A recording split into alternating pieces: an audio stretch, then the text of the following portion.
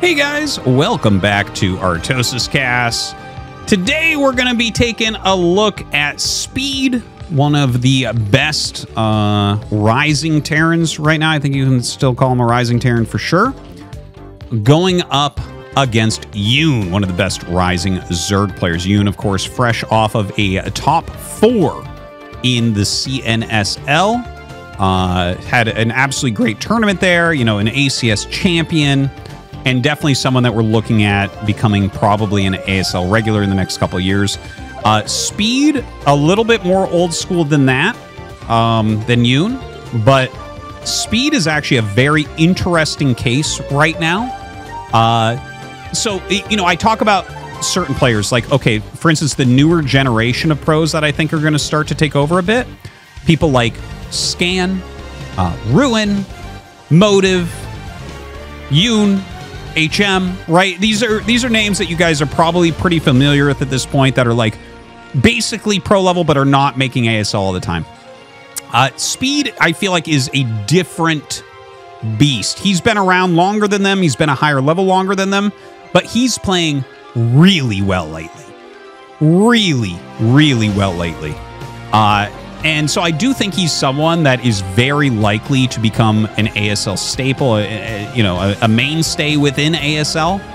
I do think that that will occur, but it's like a different field than someone like you know, Scan or someone like that. So I wanted to mention that because Speed is actually a very interesting player to watch right now. And by the way, he's just going for an 8 racks pressure. This will go into a command center afterwards, but he's hoping to get some drones. Against a hatchery first, he probably will get some drones. But anyways, Speed is a really interesting player because he actually has very different builds. He's a very creative Terran. He plays a lot of technical games. He has a lot of really interesting like factory openers. He plays more aggressively. He's almost like his Terran versus Protoss is kind of like Ample, and his Terran versus Zerg is kind of like Sock. Isn't that interesting? Yeah, that's kind of not exact. You know, he's definitely his own player, but that's kind of I guess the way that I think about his play. Now, that being said, 8 racks is a very basic build. So it's, you know, nothing too special here that we're seeing. We'll see if he has some sort of follow-up here against Yoon that'll make it more unique. Anyways, Yoon pulling a lot of drones, right? During the 8 racks, you need to start the bunker to force the drones to pull. And then you micro against the drones, and it's like, okay, are we going for the bunker? Are we not? Is Zerg going to try to break? The bunker can... By the way, if you put the bunker over here, the first bunker, you can't get it. You need it in an area like this where you have a retreat path. If it's over here, the drones go behind you, and they just flank. They're, you know, when you're running back towards your rally, though, they can't really do that, right? So anyways, the drones do walk down this way and are stopping reinforcements, but that means the bunker gets up. So this is going to be a very difficult game for Yoon, I think. The drones do end up killing Marine. He hasn't lost like a critical mass of drones that would make me think he's gonna lose this. Now notice he sets a Marine in this back bunker. That's so that a flank can't come in very well. Runs back 2 Marines in this back bunker. That's really interesting. I'm surprised at the way he's playing this. Oh, he's trying to dive on drones is what it is. Or he's trying to get back to this bunker. Oh, that was interesting. Okay. I was wondering what that was all about. Yeah, just kind of switching between the bunkers back and forth. Now, Yoon is on only 9 drones, so this is tough. That SCV was trying to get a kill up here. That did not work. Good try. Good effort. And so Speed right now definitely has an advantage. He's starting a 2nd racks. I think that's pretty solid. You know, he knows that... Well, here's the thing. If you deal damage to your opponent, like, for instance, he didn't kill that many drones, right? But he did force a lot of lings, and he did force a lot of lost mining time. So when you start to get some damage on your opponent in this matchup, I actually really like this as a follow-up. A lot of pros will do something like, okay, well, I'm ahead. I'm going to go +1 fast eBay rush and really put the pressure on you in the mid-game. Right? Like, really have a lot of Marines and medics. I actually kind of disagree with that as being the best follow-up. Because that's normally what I see in these positions. I like what Speed is doing. He's going 2 barracks, and he's going for an academy. So this is a 2 barracks academy rush, and this is going to allow him to not only put on very fast, heavy pressure, but also, if Yoon was trying to all in from here, Speed would be able to sniff it out and hold it. Because he'll be able to get his comm-sats faster, he's going to have a higher army count earlier on, he's going to have stim faster, range faster, all those things. So I really like this follow-up. Now, that being said, he's going for a 3rd racks before an engineering bay, and no one ever does this. If you asked me who was playing here, you covered up these names, and you just showed me this, and you let me look around the Terran base, I would be like, this is a foreigner. This is a non-Korean player trying to sneak a victory with fast 3 barracks. This is not a build that you ever see, right? It's just the timing on it isn't really super there. We'll see how many units he's able to make out of this before mutas are ready. All right, so like he is making a fire bat. In fact, he's making 2 fire bats and a marine right now. He's got a nice solid 10 marines with 2 medics. I think he's just waiting for the fire bat. Get a fire bat in this wall. See, he's trying to zone everything out, and there you go. The fire bat is ready, and now he can go across the map. Now, that being said, a scan goes down. He's seeing what he's up against. It's going to be double sunken, which is definitely what you want. Ooh, Yoon with a good micro picks a medic. A really good pick off there. By the way, he's getting that fast range. And I think you can see here that 3rd racks didn't really end up doing that much. Right? You just never see that. Normally, you'll just see the quicker eBay. Instead, get that +1 started. Yeah, I guess he has like 1 more unit that's now rallied up to his army. But yeah, it doesn't feel like that's doing that much. I want to be amazed and be like, wow, see, Speed really plays his own game, and he does. I don't know that it did anything. Right? I don't know that it actually helped here. And realistically, it might have slowed the +1 slightly. But, you know, it's fine. Anyways, the mutas are now out. Yoon is safe. He actually even canceled that 2nd sunken. We have a 3rd base up, and he actually sends the fire bats over here. There's no drones here yet. He might purposefully have not made any units there to see if fire bats are going to show up, because normally this is what you do with your fire bats. After the as the mutas are coming out, you send the fire bats off to look for other bases if you made some. Now, the muta harassment is actually amazing, well, it's not exactly harassment, right? He's just picking off a lot of the Marines. In fact, it looks like he's just going to get this whole group and the medic, which is really, really solid. I believe he only lost 1 muta during that whole thing. Factory is on the way. Yoon starting to deal some damage here. Lots of turrets coming up. This depot's free whenever he really wants it. But of course, if you're killing that depot, you're not getting other damage. Yeah, I would like to see him finish that turret. I think that turret's going to be important. Yoon right now producing... Well, he is getting +1 air attack. He's also producing a lot of mutalisks, starting that 3rd gas. There is still a fire bat here, so things could go wrong. He must think he got both fire bats. Because you would never make drones there and leave a fire bat up there. You'd send a muta or 2 lings or something like that. So this fire bat actually is going to do some great work. We'll jump over there in a minute. But right now, Yoon trying to get some additional damage. Chases the drones away. That's a minimum. He might get some kills too. It is stemmed. It is a little bit quicker. Ooh, he actually misses the attack. Must be microing over here right now and focusing. Because, yeah, like if you micro that like with full attention, you can absolutely kill at least 2 of those drones. Looks like he won't end up getting it. Fire bat will die to these lings. And see, he sent a muta and 2 lings. But yeah, that's the normal way to deal with that. Anyways, it's not both. It's one or the other. 1 muta or 2 lings. Now, double starport coming. Science facility on the way. Lots of marine production. Yoon right now, he's going to want to drone up. Starts his Hydralisk Den. Okay. Yeah, doesn't want to just stay on mutas forever, obviously. It's not like he's doing a mutalisk all in here. Going to want to continue those types of hits. Really utilizing the terrain here. What he's looking for is something sticking out. You want your Marines in a flat line against where the mutas are coming in so that you get maximum shots going off. But as soon as you have a unit that strays to the side, that's when Zerg bounces. See? He didn't have them real. If they're in a perfectly straight line, a good Zerg will never come in, right?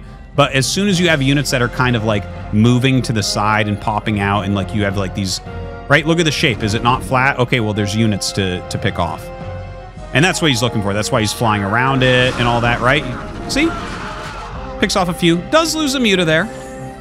More Mutas and Lings up here a little bit. Ooh, he flies into the missile turrets. Maybe a little bit of a mistake right there. 5th Rack's coming up. Good solid 41 SCVs. 32 drones right now, though, so Yoon is actually getting a pretty good economy. The scan goes down to see where he's at as far as defense goes over here. He sees the timing of that Queen's Nest, which is really important as well. These Mutas just doing a great job at slowing him down, right? Speed has been playing just in this area forever. But the thing is, this is okay for Speed, too. This is not... Just because Yoon is doing a good job with the Mutas, it's like he hasn't killed the whole army. He killed the first initial army, but since then, like, Speed has been very on point with his production. He's kept his Marine count pretty healthy, right? Pretty solid. This is a good amount. He's got a critical mass where you can't actually kill the whole thing. And now he's getting up into Irradiates, which is really, this is the next really important stage of this game. What can he get done with the Irradiates? That's a hilarious command center, because that could be canceled so quickly. Yeah, nothing being sent there. I think Yoon doesn't think something like that's occurring right now. Now, Irradiate is done. He is going to have one. Definitely wants to use it on the Mutas. Yeah, gets a very good one, aiming for one of the deeper ones in the stack to deal extra damage, harder to pull out. So does get a couple Muta kills with that, and these are much, much weaker now. So very solid. This vessel actually took quite a bit of damage. He's going to want to be careful about that. Do not... Losing vessels is so painful. Now, this is interesting, okay? He's reducing the Mutalisk count pretty heavily already. He's going into double dropship, and in fact, he might go to 4 dropship. 4 dropship is pretty popular. We'll see if he adds on 2 more after that or not, but as you kill those Mutalisks off, if you actually reduce the Mutalisk count, like, really dramatically, a dropship follow-up is very strong. Ooh! He actually killed off that. I don't think he got the Irradiate off on that one. So he killed a vessel. That was really, really good. And now we have multiple lurkers being burrowed here. He's going to stack them, so it's really hard to tell how many are in that stack. Do you try to break it? You're like, oh, if it's 1 lurker, I can break it, maybe. No, it's 4 lurkers. You get absolutely destroyed if you go in there. No Nidus or anything yet like that. Defiler Mound is on the way. Nidus is ready, and yeah, gets started.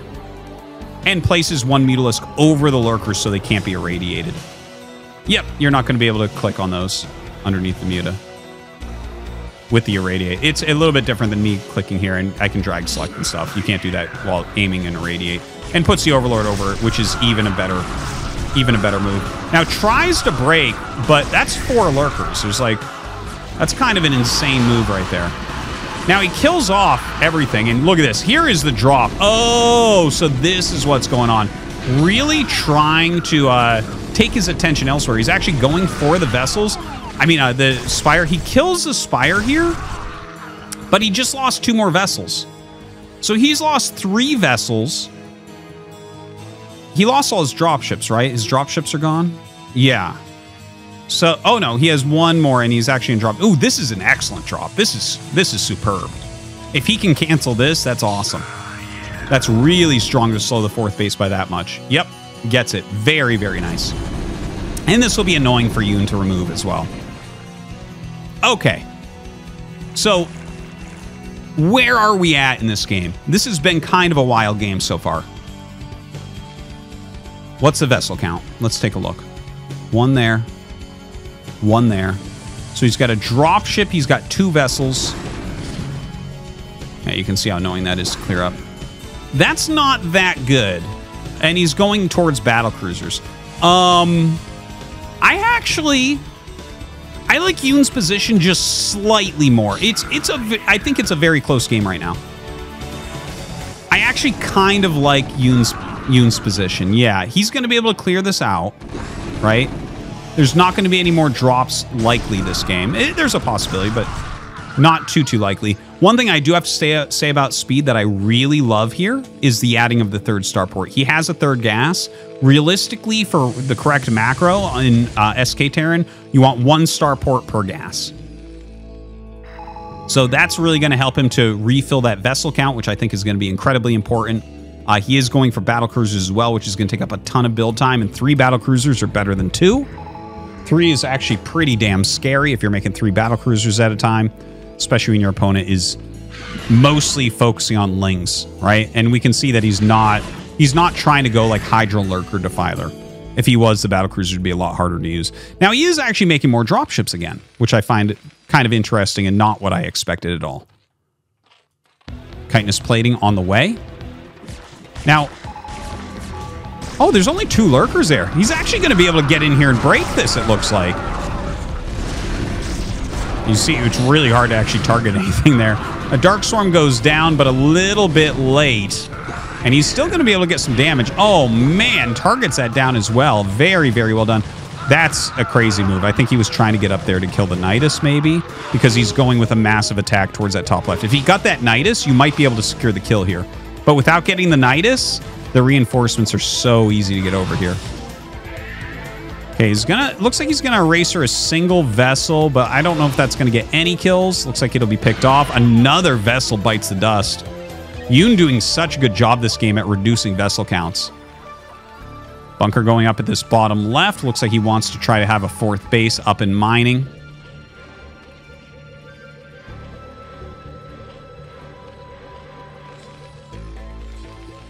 Yeah, more battle cruisers are getting queued up now. You kind of want your battle cruisers all at the same time. So some of these might sit for a bit. Ooh, this eraser going to be absolutely insane. Oh my god, he kills so many drones there. Really, really superbly done. Damn, that is a big hit to Yoon's economy right there. Careful. Eraser works on Marine Medic as well. Okay, just pulls those back. Make sure that they live for now. The Lings, I think, have scouted this base, so at least he knows about that.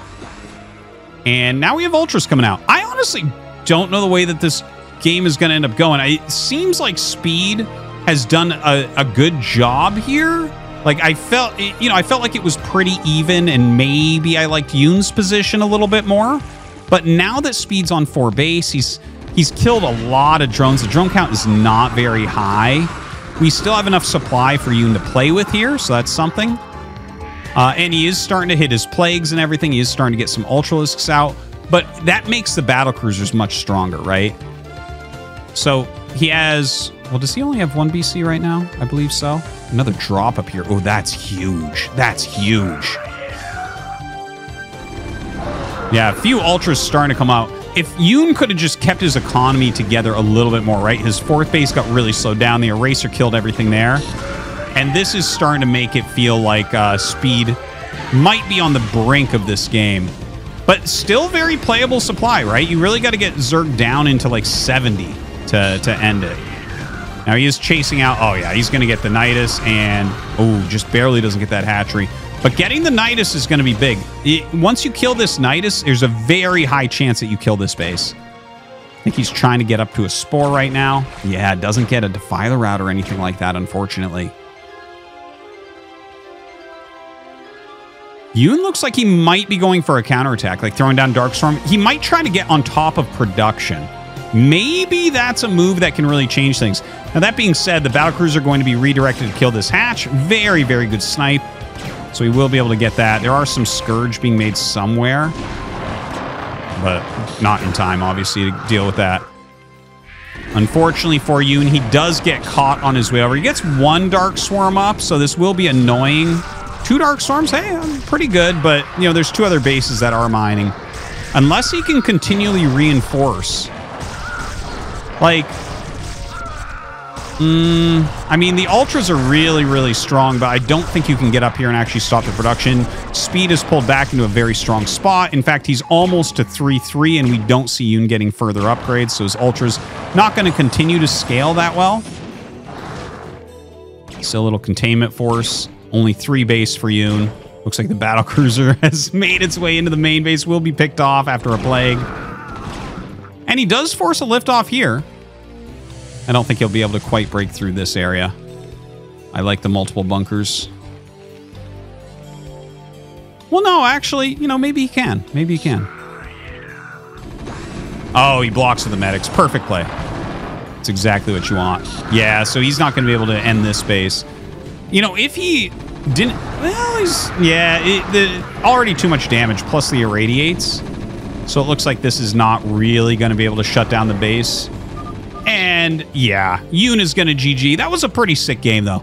Very well fought by both sides. Really interesting, aggressive plays from Speed, as always. Guys, hope you enjoyed. Thanks for watching. Make sure you subscribe.